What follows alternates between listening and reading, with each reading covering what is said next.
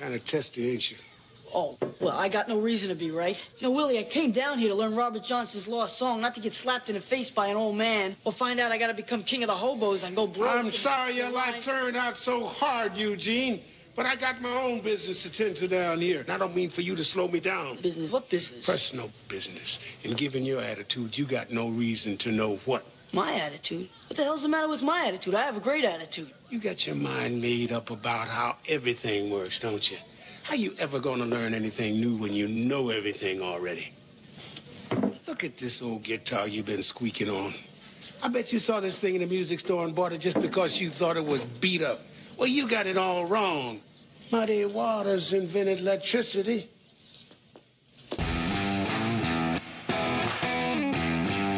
Can you dig it? Can you dig it? Can you dig it? Every time you got a bar, and the bar's got somebody in it thinks he's as tough as a nickel steak. But they all come to speed for the do-re-mi. Now get this. We ain't partners. We ain't brothers and we ain't friends. My little brother was 15 years old. Think about that.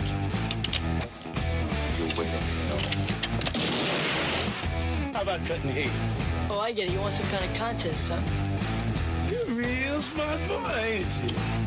I guess maybe you'll have to kill me. It'll hurt if I do. Well, looks like I finally ran into someone that likes to play as rough as I do. Yeah, this must be your lucky night. And my buddies, they're not nice like me. Are we supposed to say thanks? You're not supposed to say nothing, soldier. There's a place where deals are made and legends are born. And there was a kid they called Lightning Boy. He was searching for the lost song. You could be the first man to record it. For a piece of fame and fortune. Like Clapton did with Crossroads. The Rolling Stones did it with Love in Vain. And he was looking to get him there. Welcome to Bluesville, son. This is the real thing. This ain't no book. Lightning Boy and Blind Eye. What the hell are you guys supposed to be, huh? Both bluesmen. Yeah, I'm the blues man. He's from Long Island. All I need is a Mississippi string tie. I'm ready to roll. Yeah, you need a lot more than that. You know, the owner walked up to Willie, gave him 3 $100 bills and says, your boss can play. Only one blues man in town tonight. It was me. I ought to choke you. You do when you get knocked on your... There's a place where deals are made. And you made your deal at the Crossroads. Yeah, I made the deal. Oh, I get it. You want some kind of contest, huh? You're a real smart boy, ain't you? Where a thin line separates the good. I'm giving you all the magic I got. From the great. Louis Brown sent me. Eugene Martone is ready to cross it.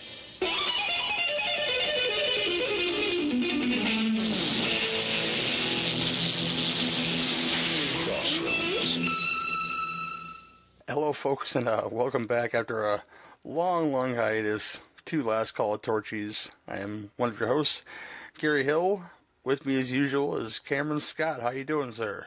I'm doing fantastic. I've been chomping at the bit waiting to do this for a while now, so I'm excited. Nice. And with us from the wilds of Canada, Mr. Lee Russell. How you doing, sir? Good. I'm glad you finally got that deal with the devil sorted out in the Crossroads, so we can actually get this done. So that's good. I still can't carry a tune for shit though, so there's that, and so I got the discount deal. I got the. You can carry a tune. I bet you can carry a tune better than Ralph Macchio. Jesus Christ, yeah. But we'll get into that. We'll get into that sooner or later, right? Yeah. The rumor is he's born a poor black child. I don't know for sure if that's true or not, but no, that's the wrong guy. Man. I'm not a gambling man, but I'd bet money against that. Yeah. maybe a poor Latino, Latin, Italian child, maybe perhaps. You know, I can't tell what he is. We're doing Crossroads tonight. It is noon o'clock where most of us are on a Sunday afternoon. which is appropriate. It's hot outside, so let's talk about The Devil a little bit. This is from 1986. This is directed by Walter Hill, written by John Fusco. Stars some faces that you may know, including Ralph Macchio as Eugene Martone, a.k.a. Lightning Boy. Joe Seneca as Willie Brown. He had multiple names in this film, too. Yeah. Jamie Gertz, looking homeless but still sexy as Francis. Joe Morton as Scratch's number 2. Robert Judd as Scratch. Steve Vai, the awesome Steve Vai, I should say, as Jack Butler. Harry Carey Jr., if you guys know what old school westerns, he shows up in this as the bartender. Some other names to mention. I'll get into it first with these guys. I'll start with Lee. First time watch. What's your experience with this one, sir? Yeah, definitely first time watch. I generally liked this. I was definitely surprised how much I enjoyed it, because just kind of the idea, I was like, okay, this might end up being like a whitewashed kind of look at blues or whatever, and it's like, I'm not the biggest Ralph Macchio fan in the world. I think he's like highly overrated, honestly, by nostalgia. But he doesn't really have to carry the film necessarily, so I'm okay with that. He's got a great supporting cast here. I mean, you've got some just like interesting actors in here. Like Joe Seneca himself is just fucking great. Then you got like guys popping up like fucking Tim Russ. People would know as Tuvok on Star Trek Voyager these days more than anything else. You got Alan Arbus, who was in Putney Swope and Cisco Pike and Greaser's Palace and Coffee and all kinds of interesting shit. But yeah, I like this. It's got a good blend of like blues folklore in it, sort of based on the Robert Johnson myth of, going down to the Crossroads. And it sort of blends it with real life in a pretty seamless way. So obviously, I think it has an appreciation for the music and the people who first, created it, and sort of the mythology that's kind of built up around it. And it's done in the form of a good, like, road trip movie, basically, which I'm always game for, because it's just kind of a tried and true way to do a movie, and it's a little harder to fuck up. So yeah, this was pretty good. We'll get into the details and stuff when we talk about it, but I generally enjoyed myself on this one. Cool. Cameron? Well, this wasn't the first time watch for me. I remember seeing it, back in the 80s when it, first came out in 86, because I admit to being a bit of a Ralph Macchio fan, like when Karate Kid came out, but in retrospect, I don't think much of the Macchio.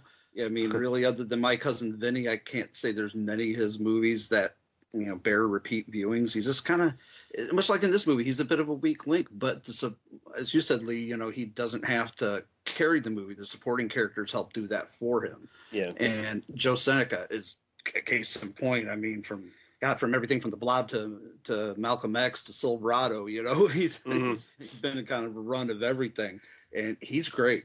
I think there's this bigger story is not about, Ralph Macchio in this movie. It's not about, Eugene. It's about Willie Brown, and it's all about, his story. And I would have much rather seen a whole story just about him and have the Ralph Macchio character be kind of whisked off to the side a little bit. Yeah. I was more enamored with Willie Brown than I was with anything. And the music is great. I mean, the Steve Vai soundtrack is great. The overall blues soundtrack is great. Having Steve Vai pop up at the end is great. I like this movie a lot more now as an adult than I did as a kid, because as a kid I didn't like it. Now I kind of fell back in love with it, I think.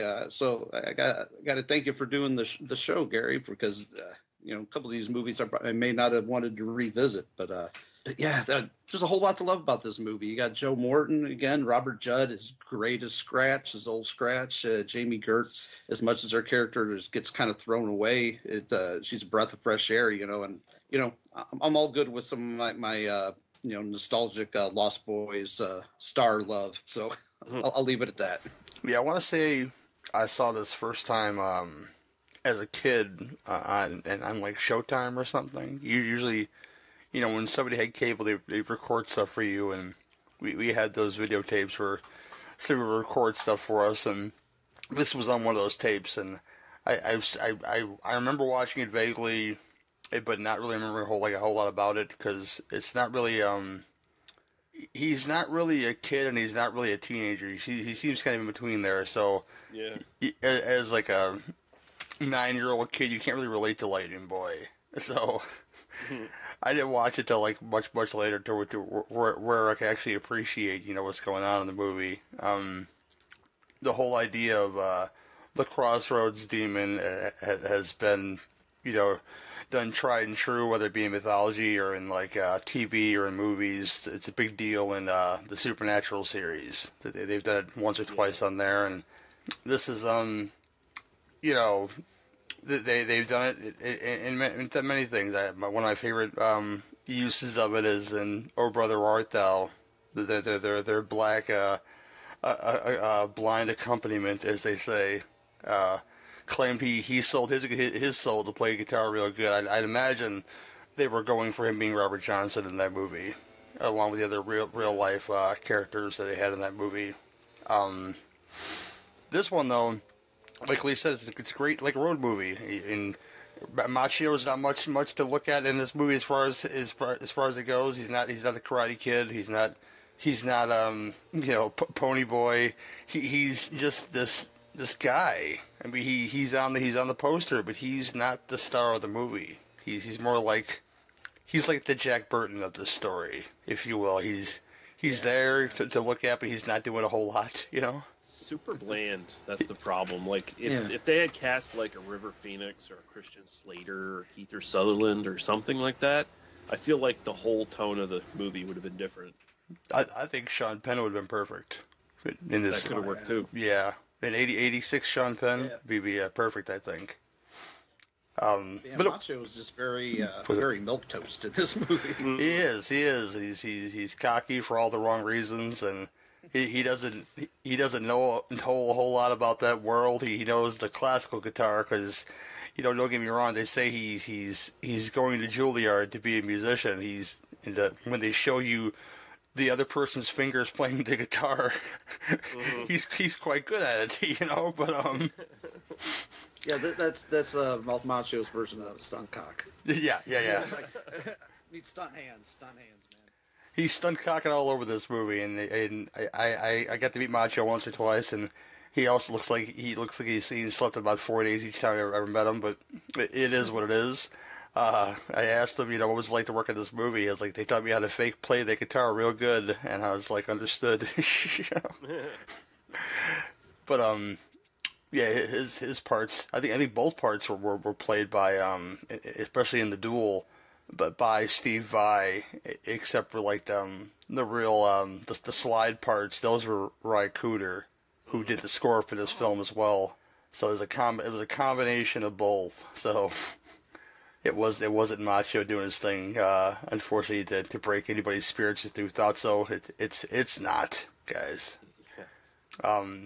Jamie Gertz was mentioned. She plays a road twitch, if you will. I hate using that word, but I thanks Maximum Overdrive for giving me that fucking word. But she is with them. I think her disappearance is just in the film, though, because she's that person that's always that's on the road, and she's just moving on in a way. And so let's face it, I'm not buying that Ralph Macchio is going to be the guy who wins her off the road. And, no, she turns her life around, or like fuck that. Come on. And I can appreciate that. I can appreciate that 100%. That she's not into sticking around because that's not the way it is, and he's not really interested in hitting that, which would be really easy to go that way in an 80s movie. Oh, they're going to be a thing, but they don't turn out to be a thing. They're just kind of protecting each other while they're together. When she's stealing wallets and, seducing old men. Yeah, they're just kind of covering each other's asses for the time being until, something better comes along. Yeah. So did I miss it? Was the bar in this Torchy's, or was it just a nondescript bar? I was looking for a Torchy sign, and I don't remember seeing it anywhere. I'd have to go back and look, but I think it was just like a nondescript bar, I think. Yeah, it's going to be a running theme in the 2 episodes we're recording tonight, where I have a big problem with that. But I did want to mention. So I forget his name. Who plays the devil here? He's fucking great. I like the way that they try to keep this kind of grounded in reality in a way where there's nothing necessarily overtly supernatural happening most of the time, and it gets a build up to finally meeting the devil like quite a ways into the film, and he's just got the hugest, whitest goddamn set of teeth on him where he looks like he's got too many teeth. And it's one of the better depictions of Satan on screen that I've ever seen. Like just the presence that he holds and how effective he is. I just really, really loved it. And it's a shame that he passed away, like right after this movie came out. Mm-hmm. It was such a great role. I mean, and I agree with you, Lee. He has a very toothy grin, and it's just like you said, almost like a shark's mouth, like it's just too many teeth, like he's gonna bite you or something. Right. But yeah, he was definitely the highlight. He feels like he kind of feels like how Stephen King would write the devil, because Stephen King has sort of written devil-like characters, and it just kind of feels like this is almost like an adaptation of that kind of version of the devil that Stephen King would write about. It's just comes across a very Randall Flagg. Mm-hmm. Okay. I was just going to say the way that he wrote Captain Trips there, in the denim, looking very plain, and except of course when he changes, and you don't get that in this movie, and I can appreciate that too. Mm-hmm. That we didn't get. Joe. We didn't get my Beer Sweet Brother Numsy moment, Golden Child style in this movie. Brother Numsy. I do really like Joe Seneca in this, as we already sort of mentioned. Like when you kind of look at it, if you peel it back, he's kind of this is almost like a sort of a timeless kind of hero's tale kind of thing, where Joe Seneca is kind of like the old trickster wizard who beguiles the young hero and scams them, and I kind of like that, where he kind of uses his harmonica to beguile people and get back to the Crossroads to save his soul, and the whole film kind of plays out kind of like a quest in a way, wizard, young apprentice, whatever, kind of journey to deal with the devil. It can be looked at it that way, so like it becomes a little bit of a piece of folklore while also sort of commenting on just sort of blues folklore, African American folklore. So there's it feels like there's a lot of little things that Walter Hill's trying to touch on here. It doesn't go too far in either direction with anything, but there's kind of neat little nuance in the film that popped up that I appreciated. Yeah, I gotta give some love to Joe Morton though, because I've always, everything he's in, Brother from Another Planet, this movie, even Blues Brothers 2000, which I will raise the flag for that film any day of the week, because it has the greatest collection of musicians you're ever gonna find in a movie and on a soundtrack, and he could sing in that movie well, so there's that. So if you ever want a reason to watch that movie, it's Joe Morton singing "Turn on Your Love Light" with the Blues Brothers band. It's pretty great. Nice. Yeah, the whole idea of him, really going on an empty quest to go try to redeem his soul. I mean, he had what he had. He didn't get what was all the way promised, because it is the deal with the devil after all. But really going there with nothing. I don't know if he was training the boy to have the whole devil went down to Georgia situation at the beginning of this movie, or what's going on there. He wasn't going to trade him. I don't know. It seems like a really empty quest, like the last request of a dying old man. Literally, he died. Yeah. Months after this movie was over. But I'm sorry. Well, there is a different version of this movie. I don't know if it was filmed, but it was one of the versions of the script where Willie Brown ends up dying at the end. Like he gets his soul back, but he dies like on the bus ride back or some shit like that. So there was like an alternate like downer version of this film. Yeah, but they went with something about that. Went with the happier ending, they said. Mm-hmm. Yeah, because like nobody would have accepted the fact that Willie died at the end. People, well, people didn't really like flock to see this movie back in the day when it came out. You know, it became more of a cult hit. But I think people would have fucking rioted if he killed old Willie. But I do like the idea that, you know, Hill was like sort of flirting around with the idea of making this darker, and like you could got even, you know, super darker, right? Like you could have had it like, I do appreciate that, you know, Joe Seneca's character, he's kind of it's kind of up in the air whether he can be trusted or not. Like it seems like he could throw Macchios to the wolves at any turn, right? He's just using him for his own gains. Like if you had like the super dark ending where he trades Ralph Macchio's soul to get his back or something like that, like that's an even like darker take material that I kind of want to see. Yeah, I kind of want to see that version. But then the devil realized Macchio had no soul, so it was like, You will forever look tired and eventually have a comeback on a Netflix series.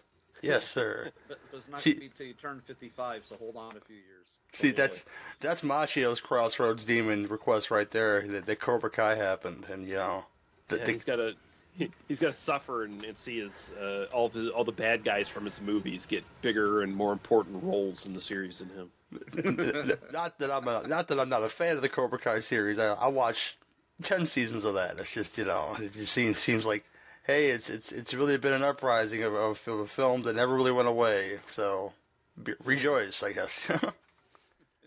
Oh my gosh. Oh, here we go. Eugene's Trick Bag, the updated classical piece.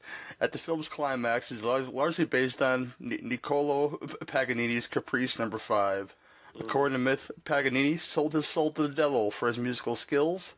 Steve Vai replicates Paganini's legendary rolling eyes, long unkempt hair, and gaunt look. Yep. Yeah, Paganini, he liked the fuck, and that got him a lot of bad press, and a lot of people, you know, throwing shade on him. Like, he obviously, you know, this guy, he plays like that, and he's stealing all of our women, and he's, you know, just drinking and doing whatever the fuck. He obviously made a deal. I mean, just like Jack Butler. I mean, Steve Vai's a good-looking man in this movie, but he manages to give this troll-esque scowl and stature as he's playing this guitar in a way to make him look kind of ugly. And yeah, I could see all that shit now, you know. Especially when you see like the stand-in stunt cock hands, as I continue to call them, for Ralph Macchio.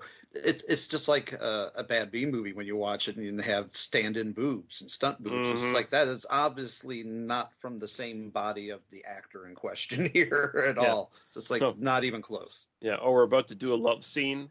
Let's not see the lead actress's face for 2 minutes. Yeah. It's draped in shadow. Yeah.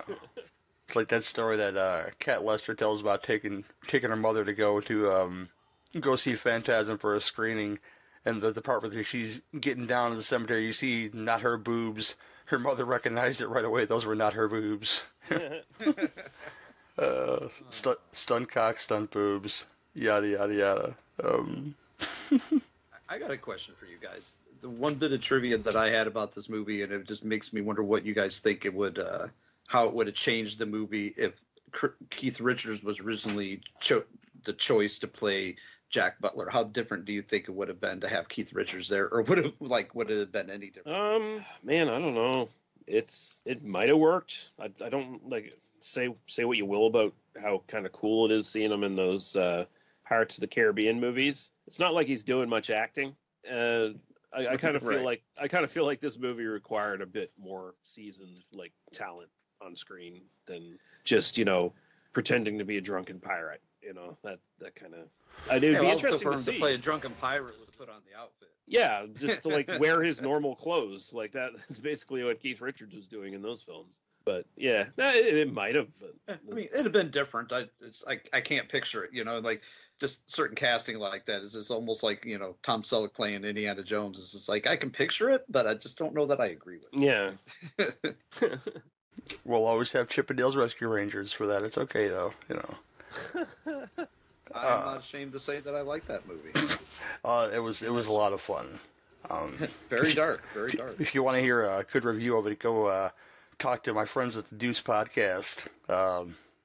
Brad and Jeremy, they did a review of it, pretty good review of it actually. Yeah, Keith Richards. I don't know. The Stones, they never really went. They were still pretty relevant in the 80s. Still really went away. It's just, I think Steve Vai was a pretty hot commodity, in '86, and it's, I think it belongs where it belongs. I mean, what do you even call it? A time capsule. It's just he's good at what he does for a very long time, If they were doing also when I think about Keith Richards and I think about the way he plays guitar, I don't necessarily think about it in the sense of like technical precision that Steve Vai has.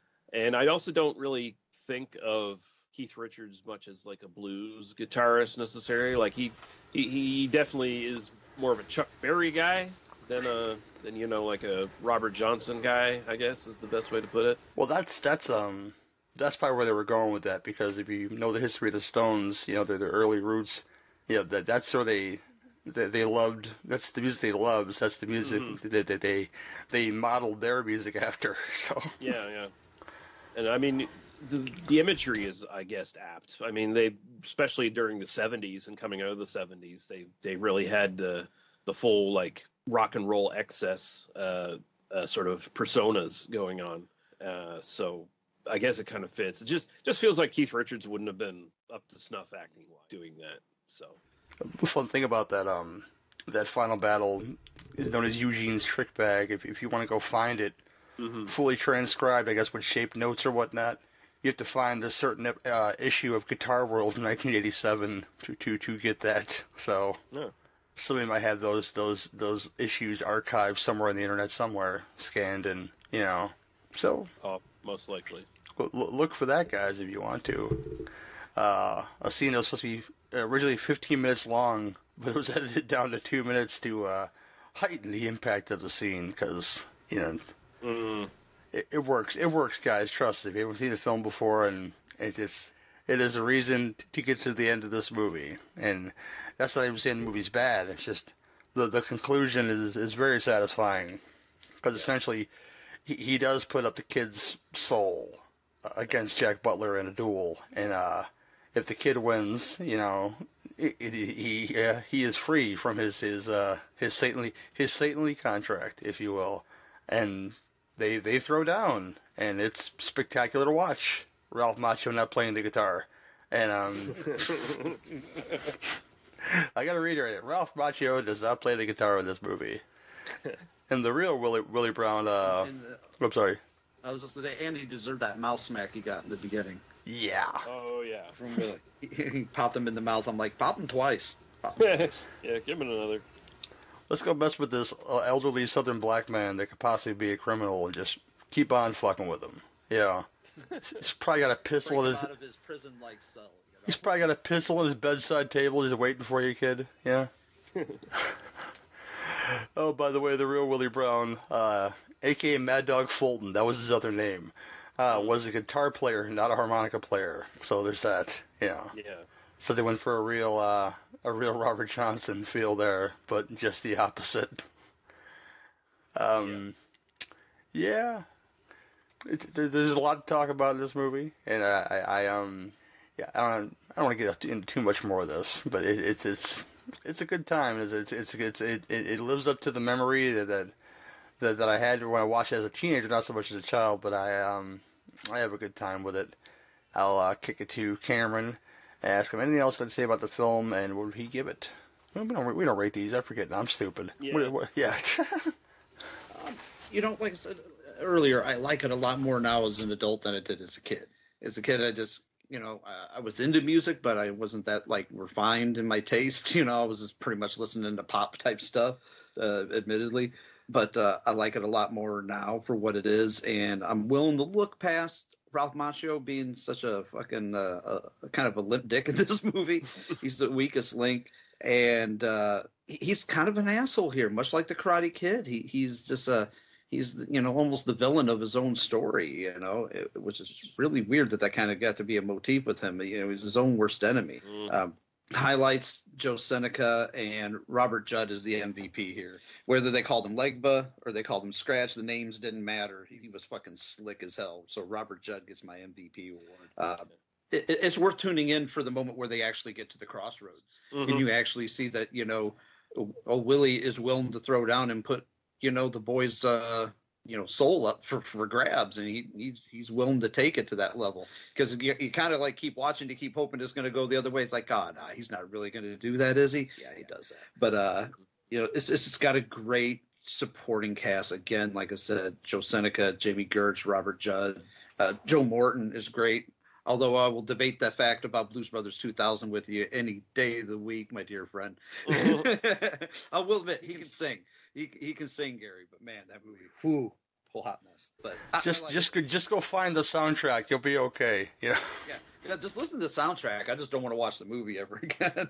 But I love the ending, which I call it high stakes dueling banjos, where it's like literally the devil went down to Georgia, and although the ending kind of ends abruptly, it ends the same way it begins. It begins them at the crossroads. So I think the way they ended it was right. I don't think the other proposed ending, the downbeat ending, would have played right. I just don't think it would have fit. So yeah, and if we're not rating this, but I will definitely give it 2 thumbs up. Lee, I liked it. I'm not going to sit here and say it's my favorite Walter Hill film or anything like that. It does hurt it that Macchio is kind of presented as the lead here, and he's just white bread. Like everything else is like the condiments and the actual sandwich. He's just he's just on the edge there, kind of holding it all together, I guess. But he's mayonnaise. He's mayonnaise, like, and not the good kind. Like he's not Hellman's or something. He's just Kraft Miracle Whip or bullshit. It's great value brand. Yeah, but yeah, no, this is a lot of fun. It is surprisingly good about getting into the actual blues mythology and stuff like that and treating it with respect. And it's got a good story as far as, the road adventures and shit they have, typical Walter Hill stuff, getting in bar fights and shit like that, like all that kind of stuff that you come to expect from Walter Hill, even where he's yet again doing a movie that's otherwise kind of out of his wheelhouse in a lot of ways, where it doesn't feel like his stuff that's come before necessarily. So yet again, Walter Hill is doing something different, but still has his sort of Walter Hillish touches all over everything. It's kind of like middle of the pack for me out of the stuff we've done so far. I think it's worth a watch. I don't know if it holds too much rewatch value for me, other than maybe watching the clip of the Crossroads meetup on YouTube or something like that, because that's really effective stuff. And good stuff. I liked it. Yeah, something Lee mentioned earlier about, this could have really easily went that way of being a mid-'80s, film about a white kid, going on the road with the wise Negro, idea, and it really doesn't go there. This guy has got nothing to lose, so he has time, but he ain't got time for this curious white boy. So I'm glad that it didn't go that way, because a lot of films like that could go that way, and like a Huck Finn type story. I'm not going to use the word they use in that book, but that guy's name was Jim, but they used another word before it. But I love the no nonsense view of Joe Seneca in this movie, Willie Brown, and it really helps propel the story and really helps it not go that other way. And I can appreciate so many things about this film, and like Lee says, it's not my favorite of the Walter Hill stuff by far. I mean, we talked about a lot of my favorites already, and this is there for nostalgia. This is there for watching a good story. If you want it on a Blu-ray, you can get it for like $9 right now on one of those Mill Creek retro cases. So it's not a big expense if you want to own this. But good shit, good times. That's it for this one. We ain't talked in a while, so I'll kick it to Lee first and tell us where else you could find him. You can find me at tmbdos.podbean.com. That's They Must Be Destroyed on Sight podcast, and you can see all the stuff we're up to there. We've been doing a lot of different stuff, bouncing around lately. A lot of it circling around like Paul Bartel, Mary Warnoff, Divine, John Waters, that sort of thing. We've been kind of bouncing back and forth between some of their interconnected movies and whatnot. Latest episode, probably about around the time you're hearing this, is Sugar Cookies, the Mary Warnoff, Lynn Lowry lesbian erotic thriller type movie from the 70s that Lloyd Kaufman was partly responsible for, and Oliver Stone had a producing credit on, but he doesn't talk about it. You ask him and he'll deny it. Yeah, check that out. Cool. Cameron? Oh, well, I just came back from a film shoot in Florida, Cruel Summer Part 2, so you can be looking for a trailer for that coming out here very soon. I'm back at it on Cinema Degeneration. I just released another Howling at the Full Moon episode where we did Shrunken Heads, Richard Elfman joint. Love Shrunken Heads.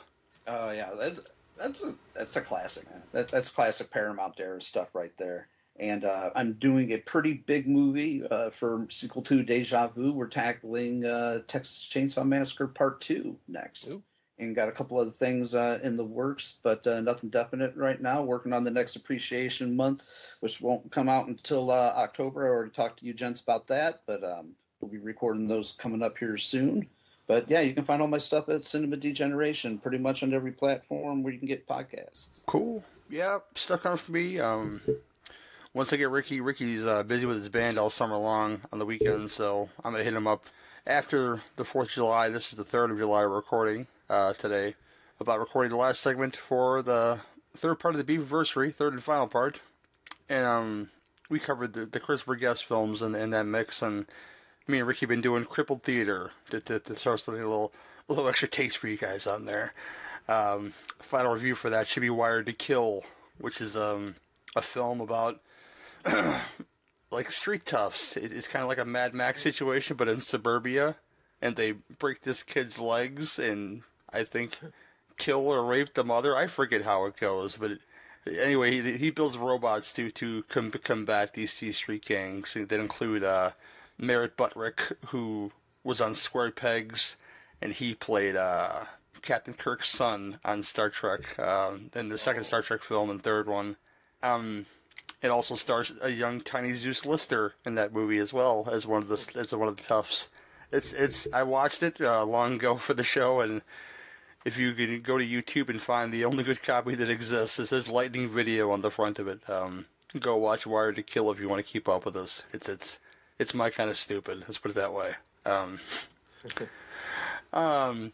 Besides that, 2 Minimum Commentaries coming back with the return of Tiny Owen. If you listen to the first Gore episode, there's a little person actor who we dubbed Tiny Owen. I need Tiny Owen in my life. We need more Tiny Owen in our life.